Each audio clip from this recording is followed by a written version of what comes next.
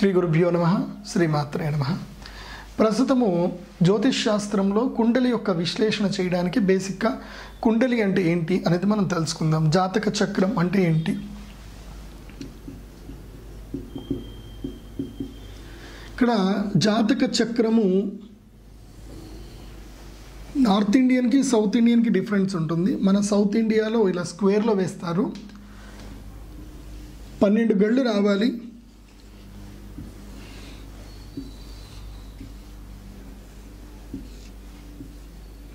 ఇలా 12 గళ్ళతో కుండలు తయారు చేస్తారు. వాస్తవంగా ఈ 12 గళ్ళు ఏంటిది అనేది మీకు నేను క్లియర్గా ఎక్స్ప్లెయిన్ చేస్తాను. సో ఫస్ట్ ఏంటంటే ఇక్కడ 1 2 3 4 5 6 7 8 9 10 11 12 అంటే ఇక్కడ 1 అంటే మేషరాశి. దీని ఏమంటారంటే ఇక్కడ నుంచి ప్రతిసారి ఇది మేషము, వృషభము, మిథునం, కర్క, సింహ, కన్యా, తుల, వృశ్చిక, ధనస్సు, మకరం, కుంభం, మీనం. ఇవి 12 రాశులు. అయితే ఈ కుండలి చక్రంలో ఏంటంటే గ్రహాలన్నీ కూడా ఈ 12 రాశుల్లో తిరుగుతూ ఉంటాయి. ఒక్కొక్క గ్రహం ఒక్కొక్క స్థానంలో చలనం అవుతూ ఉంటుంది. గ్రహాలన్నీ కూడా తిరుగుతూ ఉంటాయి.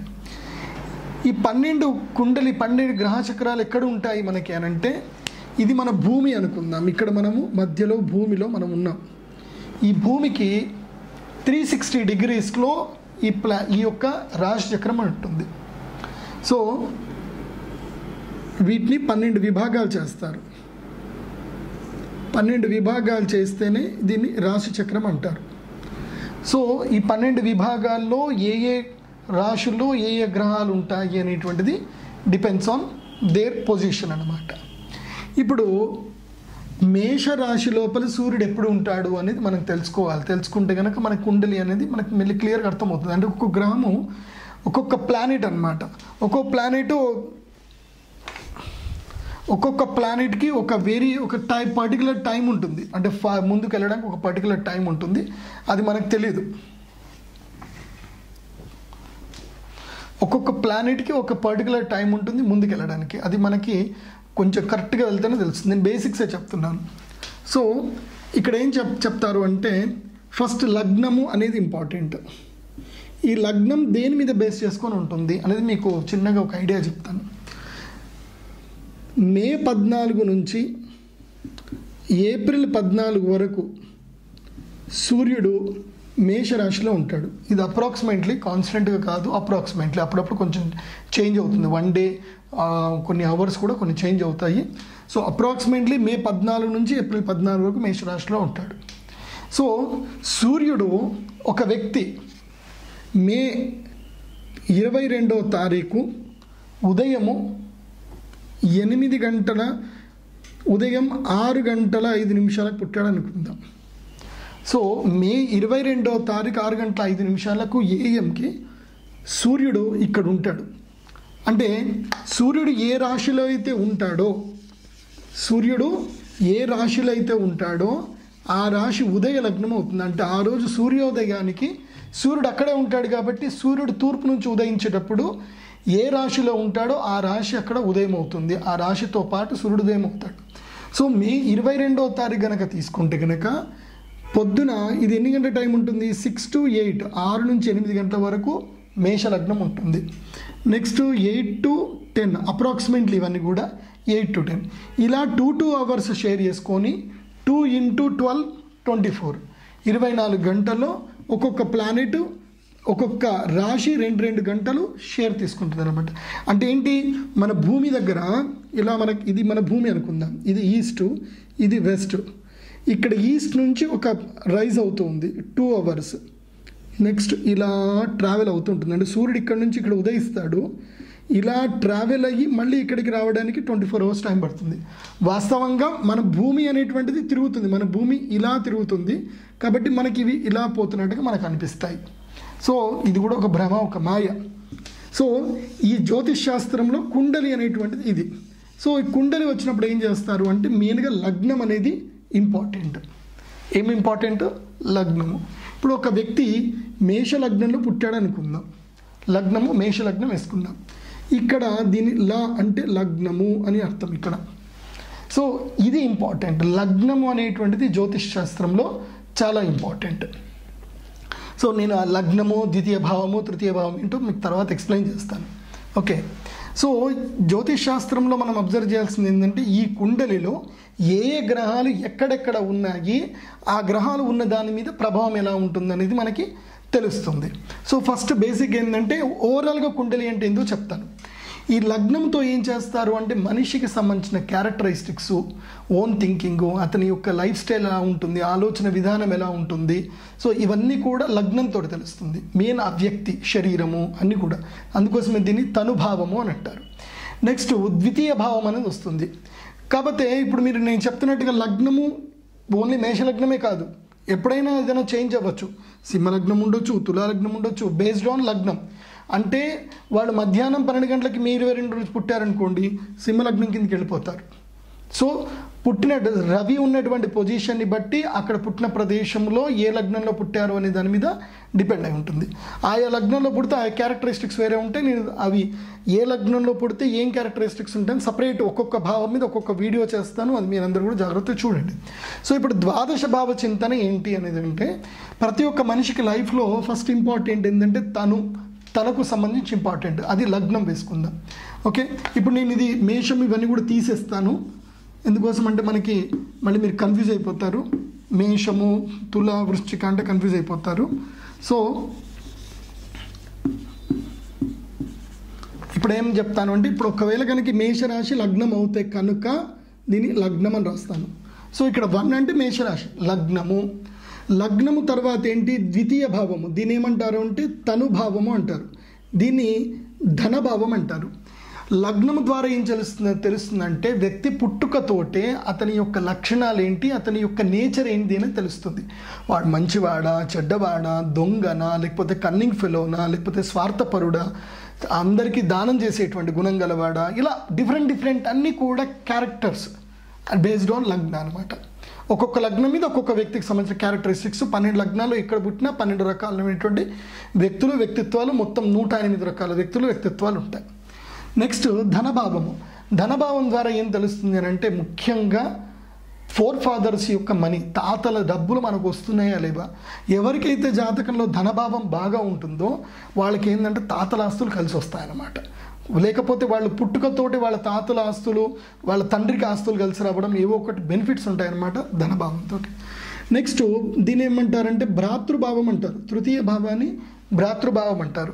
భ్రాతృ అంటే అన్నదమ్ములు, సహోదరులు, వీటికి సంబంధించి వీళ్ళ పుట్టుకతోటి అన్నదమ్ములకు కలిసి వస్తుందా లేదా, వీడు అన్నదమ్ములతో కలిసి ఉండడా, సో ఎట్లాగా అన్నదమ్ములతో వీడికి బెనిఫిట్ ఉందా లేదా జాతకస్తునికి, ఇవన్నీ కూడా తృతీయ భావంతో తెలుస్తుంది.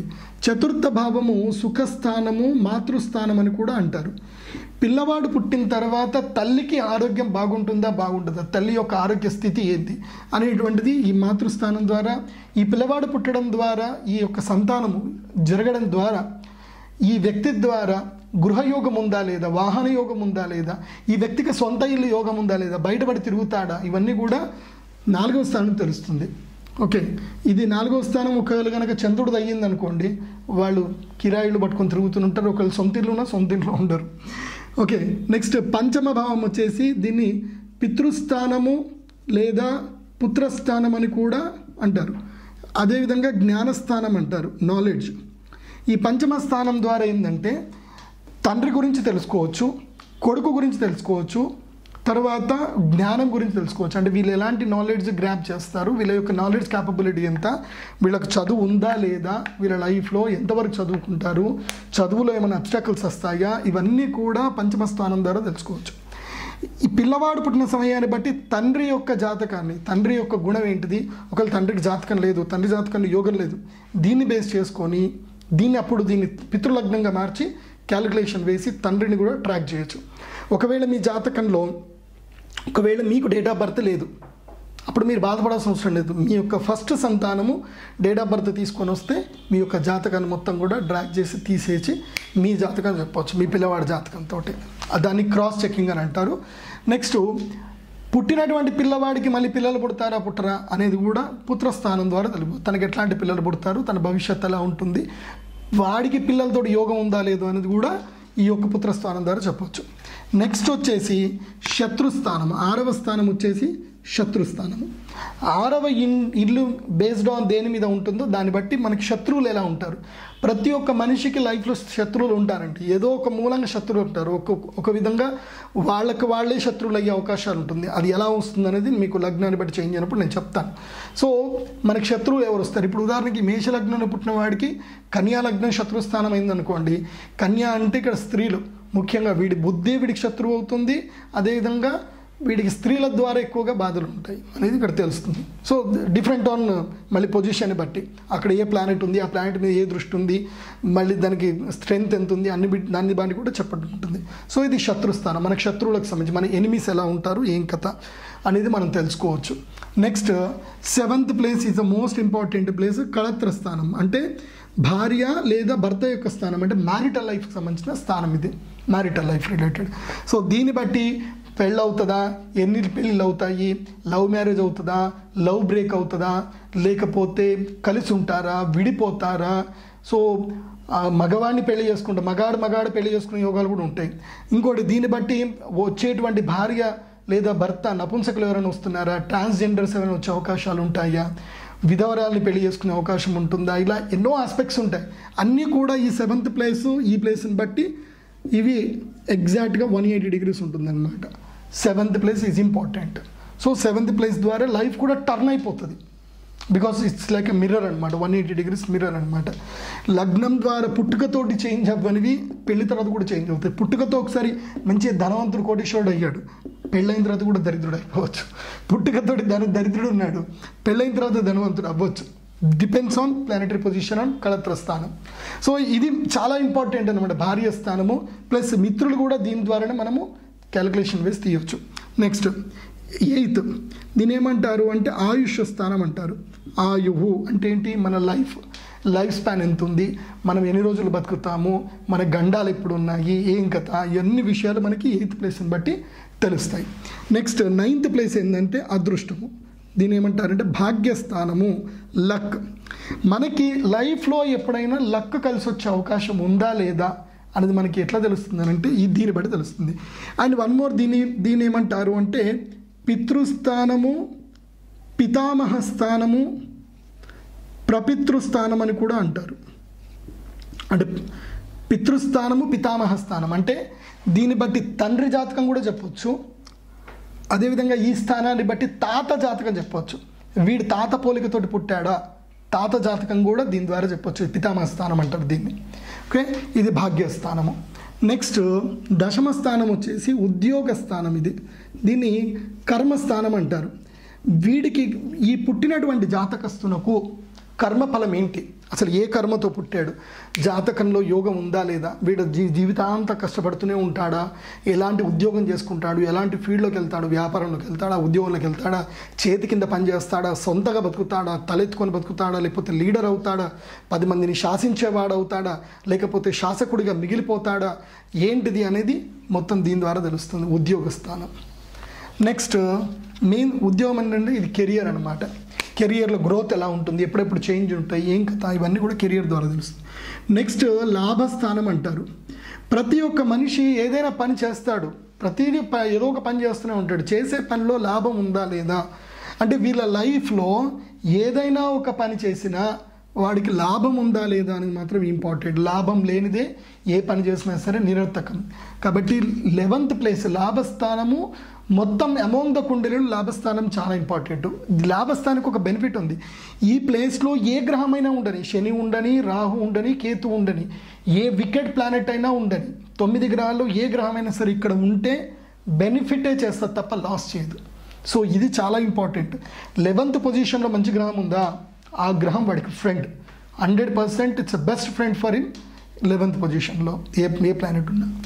నెక్స్ట్ 12th పొజిషన్కి వచ్చేసరికి దీన్ని వ్యయస్థానము అదేవిధంగా దూర ఉద్యోగ స్థానము, విదేశీ స్థానము అని అంటారు. అంటే 12వ స్థానంలో దాన్ని బట్టి మనం ఏం అర్థం చేసుకుంటామంటే మనకి ఖర్చులు ఎలా పెడతాం మన జీవితంలో. ఇది బాగా ఉన్నవాడికి ఏంటంటే ఖర్చు ఎక్కువ ఉంది అంటే అర్థం, సంపాదన వాడికి ఉంది అని కూడా అర్థం. ఒకవేళ ద్వాదశ స్థానంలో గ్రహాలు ఉన్నాయనుకోండి, వీడు ఏంటంటే సంపాదించుకుంటూ ఖర్చు పెడుతూనే ఉంటాడు. అయితే వీళ్ళ ద్వాదశ స్థానంలో వేరే గ్రహాలు ఉన్నాయనుకోండి, బెనిఫిట్ ఏంటంటే ఒక బెనిఫిట్ ఉంది, ఒక లాస్ ఉంది. ఏంటంటే వీళ్ళ రాజయోగం వీళ్ళు ఎప్పుడు ఎంజాయ్ చేయరు. వీళ్ళ వేరే వాళ్ళకి అంటే రాజుల సొమ్ము రాళ్ల పాలు అన్నట్టు వీళ్ళు సంపాదించిందంతా వేరే వాళ్ళకి పెట్టడానికే వీళ్ళ లైఫ్ అంతా అయిపోతుంది అనమాట. సో వీళ్ళైతే లైఫ్లో ఎంజాయ్ చేయలేరు. సో ఇలా 12th పొజిషన్. అయితే విదేశీ యోగాన్ని కూడా దీని ద్వారా తెలుసుకోవచ్చు. విదేశీ యోగము మన భాగ్యస్థానం ద్వారా 9th ప్లేస్ ద్వారా కూడా తెలుసుకోవచ్చు. 9th and 12th. సరే, ఇక్కడ దీంట్లో మనం కొన్ని లాజిక్స్ చూద్దాం. ఇప్పటి వరకు మనం ద్వాదశ కుండలు తెలుసుకున్నాం. ఈ 12 కుండల్లో ప్రతి ఒక్క మనిషికి కావాల్సిన లైఫ్లో ఏం అవసరం ఉంటాయి, మన హెల్త్, తర్వాత వెల్త్, లగ్నము ద్వారా మనకి ఏం తెలుస్తుంది, మనం ఏంటిది, మన క్యారెక్టర్ ఏంటి ఇవన్నీ కూడా తెలుస్తుంది. ఆయుష్ స్థానం ద్వారా మనకి హెల్త్ ఏంటిది, మనం ఎప్పటి వరకు బతుకుతామని తెలుస్తుంది. తాతల సొమ్ములు, ధనం ఎంత మనకు ఉంది, పుట్టుకతోటి అని తెలుస్తుంది. అన్నదమ్ములు, తర్వాత తల్లి, ఇల్లు, వాహనము, ఇవన్నీ కూడా. తర్వాత కొడుకులు, పిల్లలు, జ్ఞానము, మనం ఏం చేస్తాం, మన శత్రువులు, భార్య, తర్వాత ఆయుష్, తర్వాత అదృష్టము, తర్వాత తాత కూడా తెలుస్తుంది దీని లోపలనే. ఇది కెరియర్, ఉద్యోగమా, వ్యాపారమా, ఏంటి, లాభమా, నష్టమా, మనం చేసే పనులు మనకు లాభం వస్తుందా రాదా, మన యావరేజ్ ఎంత, మన ఇన్కమ్ ఎంత, మనము ఒక హయ్యర్ రేంజ్కి రీచ్ అవుతామా లేదా మన లైఫ్లో, ఇవన్నీ కూడా లాభము. తర్వాత వ్యయస్థానము, మన ఖర్చులు ఎలా ఉంటాయి, ఇవన్నీ కూడా దీన్ని బట్టి తెలుస్తుంది అనమాట. సో ఇది జ్యోతిష్ శాస్త్రానికి సంబంధించిన జాతక కుండలి యొక్క విశ్లేషణ. సో ఒక్కొక్క లగ్నం ఏంటిది, ద్వితీయ భావం ఏంటిదని మనము ఫ్యూచర్ వీడియోస్లో తెలుసుకుందాము. ఇది చాలా జెన్యూన్గా నేను చెప్పడం జరుగుతుంది. మీకు నచ్చితే కనుక సబ్స్క్రైబ్ చేయండి, లైక్ చేయండి, షేర్ చేయండి.